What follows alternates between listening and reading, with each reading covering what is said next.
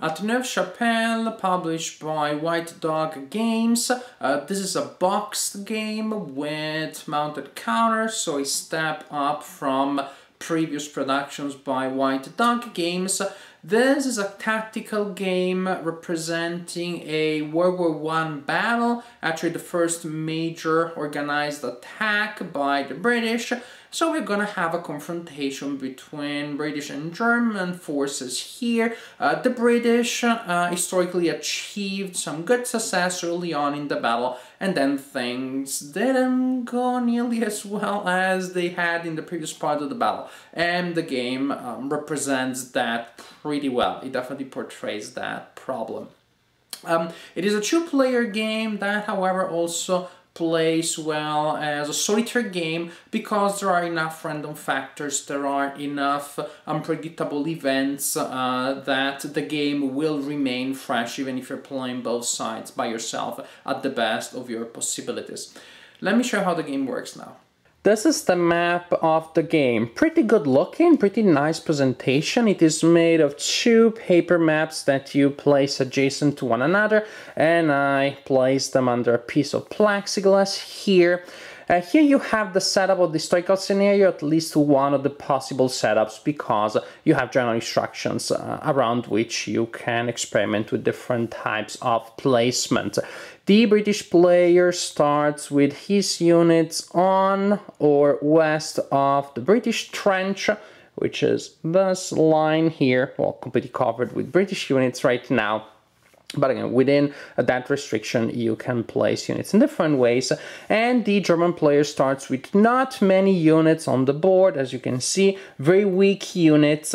And these units can be placed on or east of the German trench. And it is a good idea to place units in the available pillboxes, which you see, or say you do not see here, because there are units on top of those pillboxes. The British player starts with a huge advantage, and therefore the British player will try to make the most out of it by advancing as much as possible. These very few and scarce German units really cannot do much but delaying the unavoidable, trying to slow down the British advance as much as possible. The game lasts 3 days, each day is divided in 4-day turns and a night turn. During the first night turn, the German player will receive these reinforcements that you see here that really are enough to give a big headache to the British forces. The counterattack can be quite effective. So starting from the morning of the second day, the Germans are coming back and trying to regain terrain against the advantage that the British player may have acquired and should have acquired during day one. Not only this, but starting from turn 3, the British player needs to roll a die each turn for each of his 4 divisions. And there is 50% chances that a division will remain inactive in the current turn. So this is why you have markers that you place on this area of the board here to indicate which division of yours, as the British player, are inactive. So maybe one turn those 2 divisions will be inactive, next turn those, next turn only one, maybe really bad. The majority of your forces will be inactive. Just the Brits start being confused and they don't know what to do next. And it's pretty bad because the British player really find it harder and harder to make even minimal gain after your initial push. And more or less you will be forced to concentrate on defending whatever it is that you achieved in day one. Units only have one number printed on them, which is the combat factor. 4 points for full infantry units, 2 for reduced units, and when an infantry unit takes a second hit, it is eliminated. 2 points for cavalry units without a reduced side, and 1 point for the units belonging to the German player that are initially on the map, and no reduced side for them either. Each day turn starts with a weather check during which you roll 1d6, 1 to 3 the weather is clear, 4 to 6 it is misty. If the weather is misty, there's no artillery fire that turn. If it is clear, well, you should expect a heavy rain of artillery and destruction, and also many die rolls that are needed to resolve artillery fire. Each player indeed receives 2 artillery phases per turn. Again, that is a lot of artillery, but it is to be expected given the theme of the game. A day turn starts with the weather check, as I said. After that, you have the British artillery fire. British player rolls a die to determine the number of artillery attacks that are allowed. And British player places the markers to indicate the target axis. Then, to resolve those artillery attacks, the player rolls a die. There are modifiers to be applied, mainly based on terrain of the defender. And well, the idea is that if you are attacking an X, which is just open terrain, the units there have 50% chances of being hit, and that means 50% chances of being reduced or eliminated, of losing a step, in other words. 50%! That's a lot! Yes, if you're moving in the open, it is pretty bad. Chances of being reduced or destroyed by artillery are high. Other types of terrain will reduce those chances to 1 in 3 instead of 1 in 2, and the best defense of them all is the trench. Units in a trench have a chance in 6 only of being hit. Also, if you're attacking enemy units adjacent to your own units, you need to attack your units too to see if they are hit by friendly fire. After artillery fire is resolved, the British player can move his units up to their movement factor, and all infantry units have 4 movement points. Cavalry units have 8 movement points. Enemy units project a zone of control in the 6 axes surrounding them. Also, clear terrain here costs 2 movement points. Only moving by road costs 1 movement point, so you will want to use your road net as much as possible. And now the phasing units are trying to get adjacent to the enemy units so that they can attack them. After British player has completed his movement, the British player declares assaults, and he places assault markers on the units that... Oops, that's not an assault marker. Assault markers on the units that will attack in the following combat phase. But before these assaults are resolved, the German player will have a chance of executing defensive fire, which has 2 parts. It is split in 2 phases. The first is defensive artillery fire. So the German player receives an artillery fire that works just like the phasing player's artillery fire. German player now rolls a die to determine the number of artillery attacks, declares the artillery attacks, and then those artillery attacks are resolved 1 by 1. After those artillery attacks have been resolved, the German player receives an opportunity to use defensive fire proper. Basically, the units that are being assaulted can fire at the units that are assaulting them in case they are adjacent, and a unit can also fire at an enemy unit up to 2 axes away in case there is a clear line of sight and the enemy unit has an assault marker.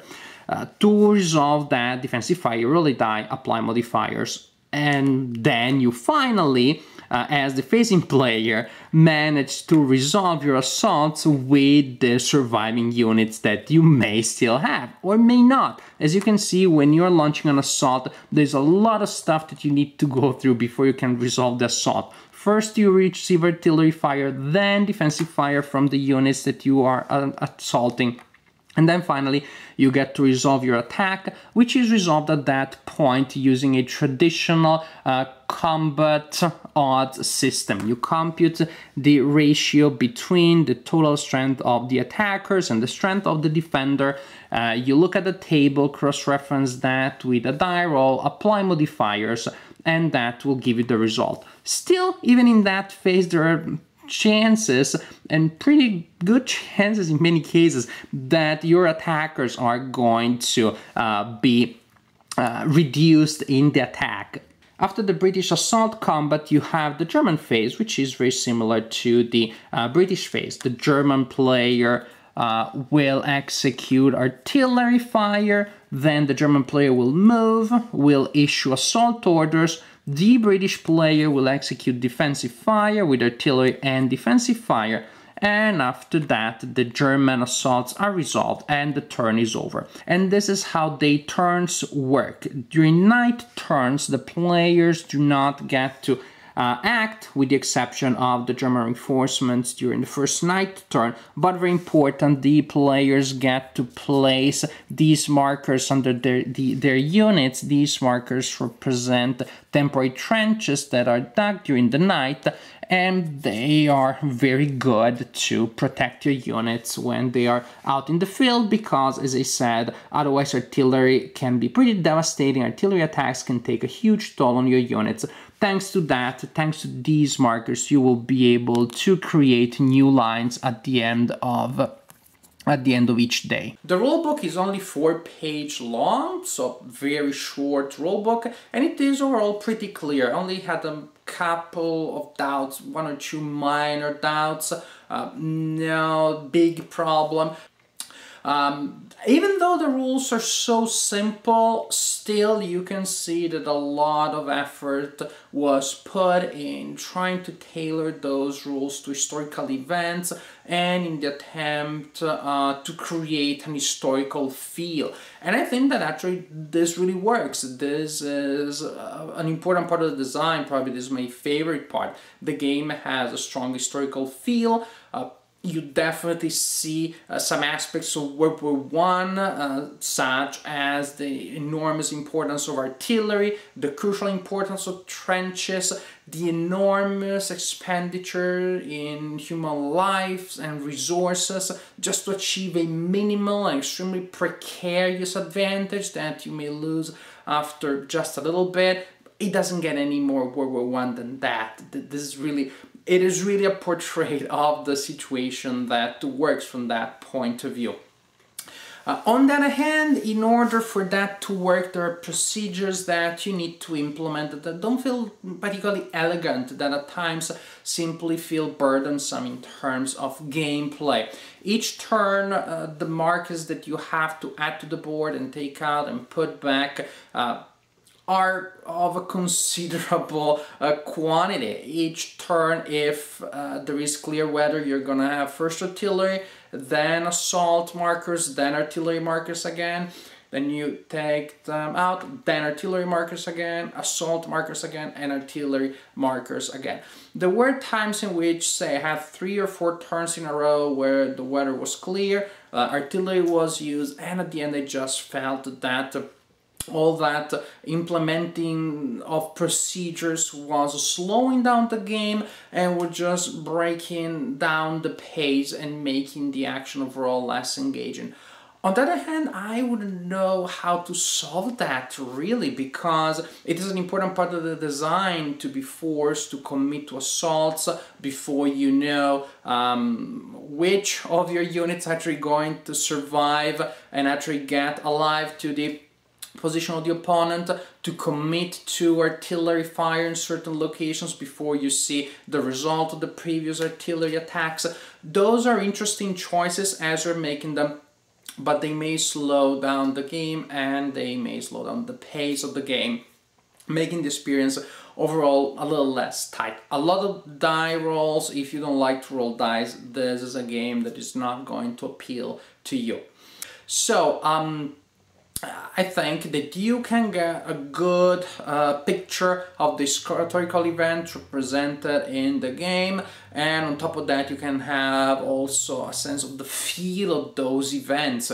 More than anything, really, this incredible World War I feel of what it really means to leave the trenches, launch an attack, see your forces incredibly reduced just to gain a little bit of something, and you lose it after an hour. That's interesting. If you're interested in history, it is an interesting way of experiencing that, of remembering those events, remembering those tragedies. Again, there's a trade-off, there's a price to pay in terms of playability. So, putting together the pluses and minuses of the design, I would say that for somebody who is interested in history and historical gaming, this is a good game. This is good. Not a game that you will play for hundreds of times, but a game that has enough historical feel and it is accessible in terms of rules. For a historical game, I feel that this is a game that gets the job done, and it is a game that, in that frame of mind, as a survey, as a first-hand experience of these historical events, it is a game that I enjoyed.